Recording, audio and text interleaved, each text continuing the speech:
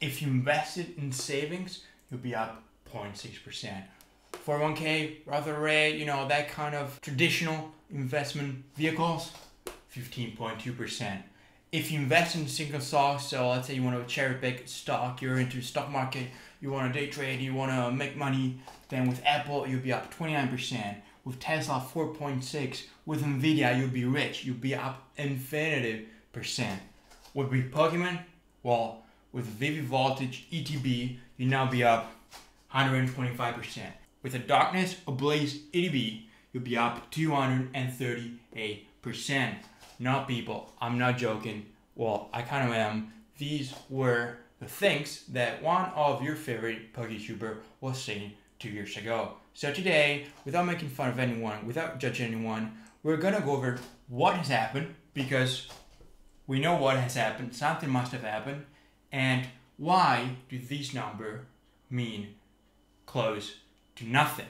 Now, if you're new here, I'm Barrett, I'm your favorite European PokeTuber, and I'm this close to get a degree in mathematics. So today, using some of the knowledge that I learned, and apparently I haven't learned enough because I don't have a degree yet, but again, I'm this close. Stay tuned if you want to find out when I'll finally graduate. At this rate, never. In all seriousness, let's go over what happened. Let's analyze what that person, which again, I will not mention any names, but if you watch me, you 80%, 85% you have watched some of his video. And what I didn't like about the video, why, I mean, this obviously makes zero sense. It's saying this, and especially saying it with the emphasis that person was, you know, trying to have you, viewer, watcher, whatever it's called, forgive my poor English, have you buy ETBs, saying that ETBs were the way to go based on these numbers, and the emphasis in that video, it's kind of like, guys, look, this is data, this is fact, which by all means, these are facts. These things happen. The fact that, you know, every time you look at some sort of a financial advertising, even though I don't know if you can advertise financial instruments and stuff. Anyway, you look at some sort of financial data, you always hear past performance are not indicative of future performance. It's Finance 101. What happened in the past doesn't mean it's going to happen in the future. If what happened in the past is going to happen in the future, we'll be rich. I wouldn't be wearing this. I'll be wearing Gucci. I'll be wearing Prada. I wouldn't be in this house. I would be in a villa at the Caribbean. I hope we all agree on that. So if you're on YouTube, you're making a video about how, look, this past gains is going to happen again. There's something that's not working. Now, what happened here? So that addressed the emphasis, you know, if you look at my video, I'm always chill. I look at data. I try to counter-argue myself. So if you want to counter-argue me in this video, feel free to do so, as long as you're being constructive. So not say, you know, what an idiot, shut up. Just let's be adult. So a few other things that I know are wrong in here are the fact that, first of all, number of data points. So these is basically are taking these, so 1 year return, taking one data point is one of the dumbest thing you can do. Why? Well, if you want to prove a fact, so year over year, Vivid Voltage ETB was up 125%, which again, if it's not clear, we're talking about 222 video. This video was from 2022. Now, taking one data point is one of the dumbest thing you can do if you want to forecast the future. So when you forecast, you basically, this statistics, follow me. Once you get, let's say, the average return, average return, average return, average return, average return, average return. Now, those returns, you take the average, which the average is a practical way to estimate the mean. The mean is a theoretical tool. The mean cannot be calculated. It can only be estimated. It can be calculated in theory, not in practice. In practice, you need to estimate it. How can you estimate it? One of the simplest way and one of the most useless for if you want to be a pro at it, or at least give it a try, is the sample mean. What's the sample mean? Sample mean is you take 10 returns, you sum all the returns, you divide by 10. That's the sample mean. I'll write it for you. So it will be in mathematical terms. So skip 10 seconds in if you don't care about math. So if you don't want to make any money in this business.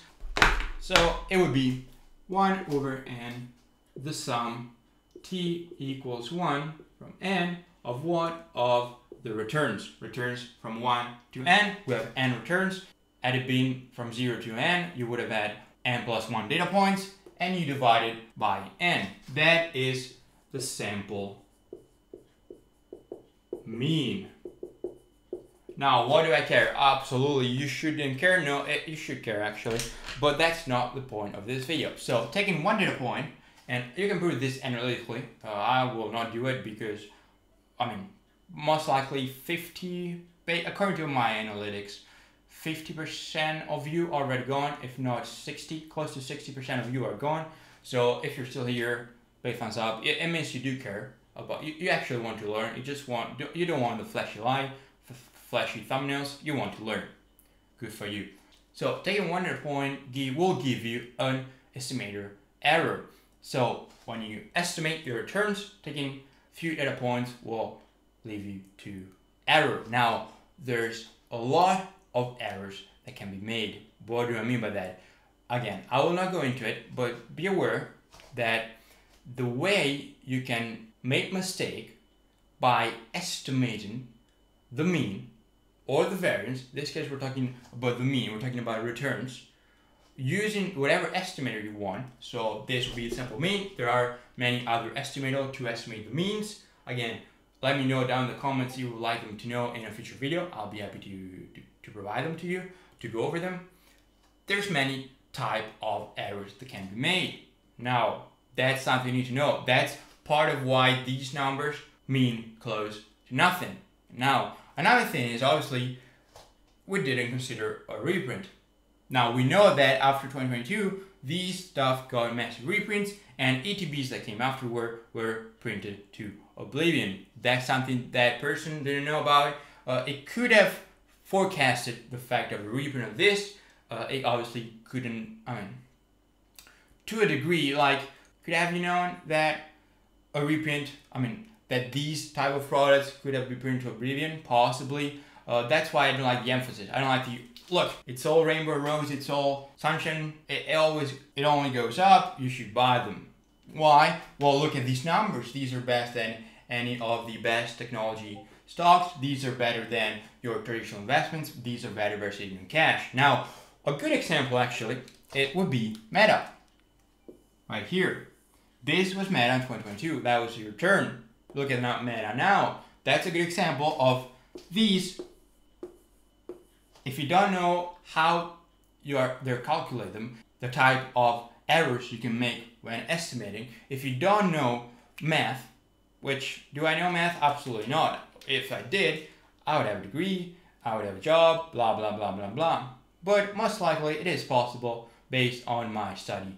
That no more that some of you watching. And for watching me, trying to, don't want to say teach you, but making you aware that there are some things that you may not be aware of the existence of, makes me really proud and happy. Thanks for watching. Now, this is a good example why none of this makes sense. Now, what else has been miscalculated? Where one other argument you can make is risk. Now, how do you measure risk? Many times risk, the simplest measure of risk in financial instruments is volatility. What is volatility? Well, if you talk about volatility every day, you should know what volatility is. Well, volatility is nothing but the square root of variance. What is variance? So for this example, let's once again use the sample variance. So the sample variance of a return, this is return of, let's say, Apple. The sample variance of the return of Apple would be 1 over n. I'll tell you what n is. The sum of all Apple returns minus the mean. This is a Greek letter that stands for mu. This is the mean. Again, it's a theoretical tool. If you calculate the sample variance, then you will need to use the sample mean as an estimator. You take all of this and you square it. Now, t is the return of Apple at times t. N is the number of data points, the number of observation. I'll give you an example. You take Apple returns. You take year returns over 10 years, so N will be equal to 10, right? RT will be the return at times T. You then take the difference with the sample mean of these 10 returns, you square it, you sum it, you divide by the number of data points, you get the sample variance. Now you square that and you get the standard deviation. Standard deviation is referred to as volatility when it comes to finance. That's what volatility is. Now, as I said in one of my latest video, it'll be interesting to know if your favorite PokeTuber who talks about investing will know what volatility is. Now, what I was saying is, if you take volatility as a measure of risk, you obviously, when it comes to vivid voltage, if you want to measure volatility, you can. You need historical data, right? If you want to use the simplest of measure, so the sample mean and the sample variance, you need historical data. What was the historical data available for an ETB of vivid voltage back in 2022? What was the historical data available for Apple, right? So the shorter the time span, the more the error is going to be made using these two estimators. Now, I know I confused you to oblivion. I know this is not simple. This is not simple. It's not that complicated. There's things that are much more complicated, but my belief is if you put a large sum of money, but actually if you do put money, if you invest money, I think these are the fundamentals you should know when it comes to finance. If you treat these as financial instruments, Pokemon, then you should know what these things are. You should know that having not a sufficient number of data points is pointless. You should know that past performance is not indicative of future performance. Obviously, this is not financial advice. Don't get me to jail. Please don't sue me. This is just me sharing math, which is actually what I would like to do. Merge mathematics and Pokemon and try to give you all the tools you need to then do on your own your due diligence when it comes to investing in Pokemon. Again, not financial advice, just a guy or average to me sharing mathematics, which is what I've been citing for too many years now.